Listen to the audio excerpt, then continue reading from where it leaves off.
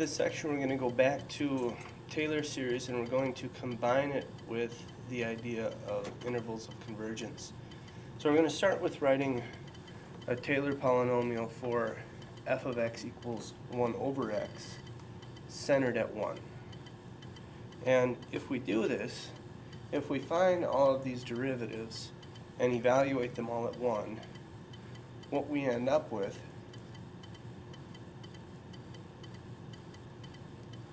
is that 1 over x is equal to 1 minus x minus 1 plus x minus 1 squared minus x minus 1 cubed, and so on. And this is the same polynomial that we got in the previous section when we rewrote that 1 over 1 minus x so that it fit with this, and we wrote the power series. So Taylor series, power series, really the same thing. And within these power series, if we think of it in terms of this Taylor notation,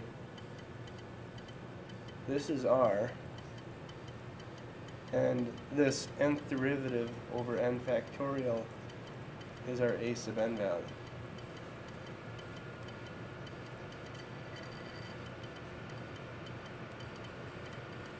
So let's write a Maclaurin series for sine of x.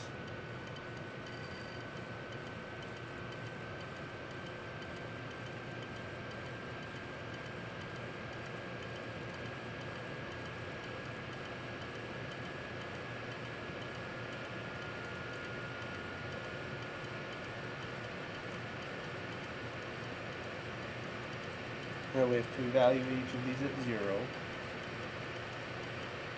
The function at 0 is 0. The first derivative at 0 is 1, and so on. And what we end up with is that the series for sine of x is equal to x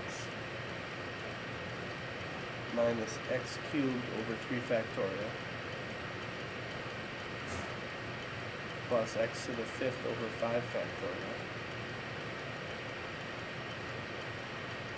And then the pattern would continue on to be x to the 7th over 7 factorial, and so on.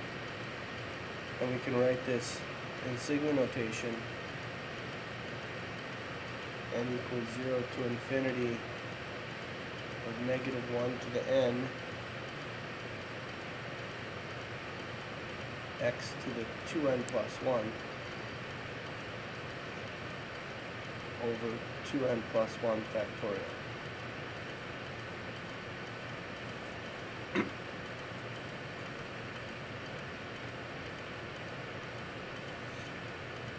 And we're going to find the interval of convergence for this.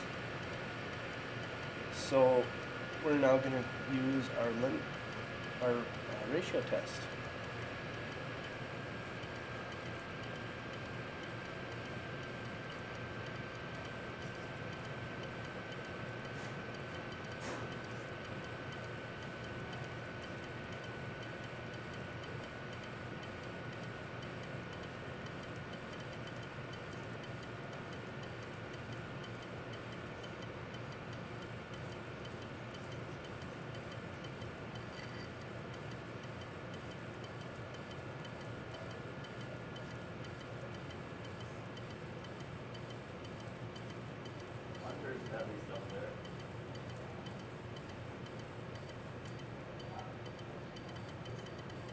And now we simplify this.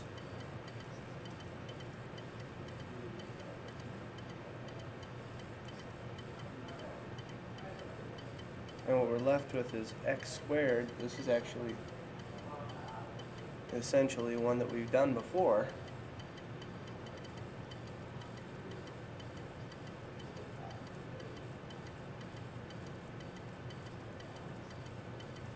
this limit is equal to 0 which is always less than 1. So this series n equals 0 to infinity, negative 1 to the n, x to the 2n plus 1, over 2n plus 1 factorial,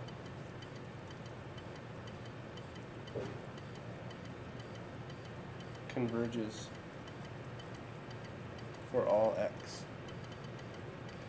But here's the tricky thing. Although it converges for all x, it doesn't necessarily converge to sine of x. These derivatives are being evaluated at one specific point, and there could be other functions that have the same derivative values. But we do know that regardless of what it's converging to, the function can accurately be given by this Taylor series plus a remainder. If it isn't converging to sine of x, it's going to be off by some amount. And this remainder is the n plus first derivative evaluated at z over n plus 1 factorial x minus c to the n plus 1. This is something that we did when we were looking at these Taylor and Maclaurin polynomials, the remainder term.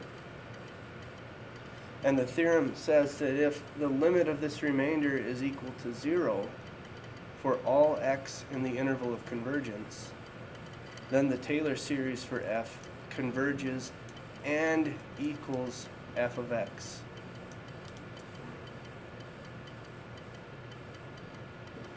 So let's show now that that Maclaurin series that we just came up with does converge to sine of x for all x.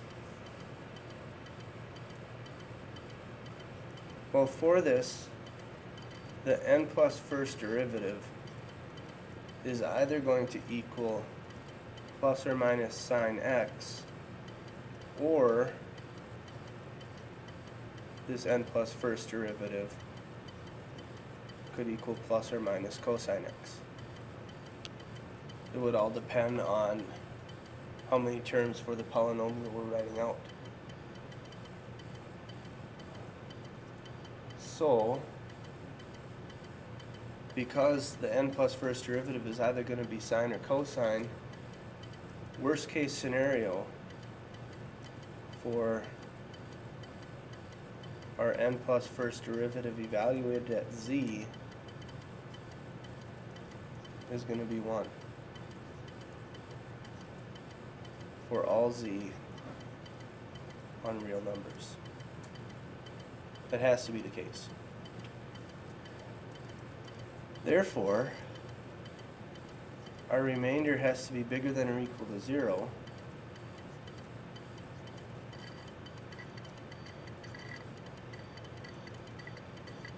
And it's given by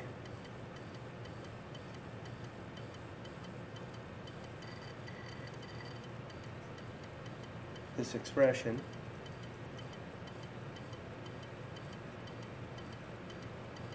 and since we wrote the Maclaurin series, it's just x to the n plus 1.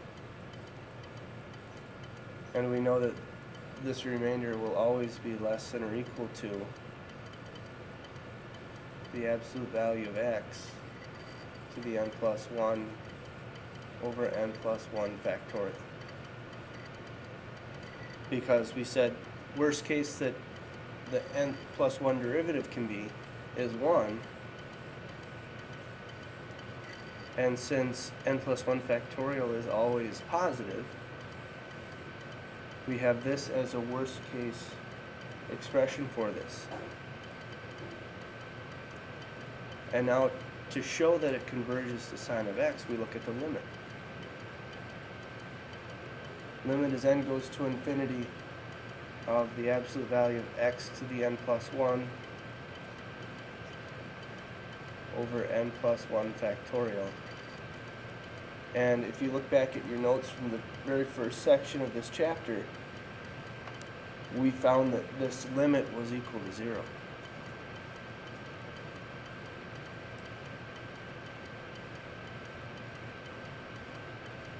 for each fixed value of x.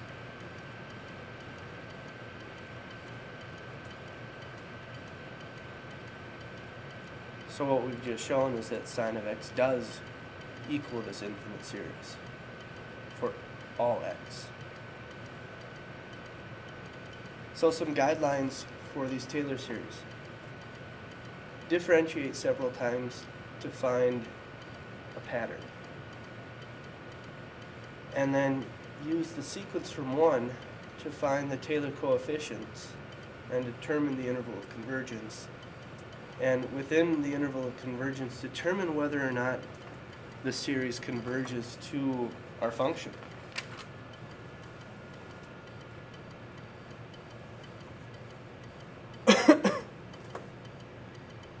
So in here we want to find the Maclaurin series for f of x equals sine x squared.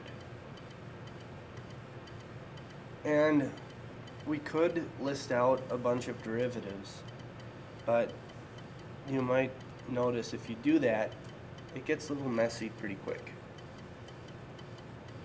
So let's consider a new function g of x being sine of x.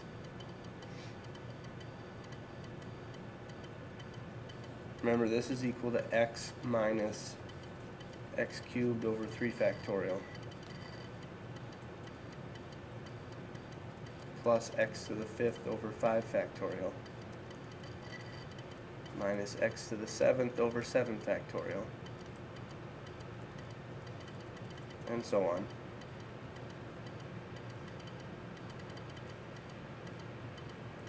That means that f of x is equal to g of x squared. Well, we have a property from a previous section that says that we can just apply that exponent to each term, to each value of x in these terms of the expansion. So this becomes x squared minus x to the 6th over 3 factorial plus x to the 10th over 5 factorial minus x to the 14th over 7 factorial, and so on. Some of these series can be that simple, provided that we know some other ones. If we can recognize that really we're just squaring the x's for sine of x, well, it's a lot easier to find a series for this. So here are some practice problems for this. We'll finish up the section in another shot.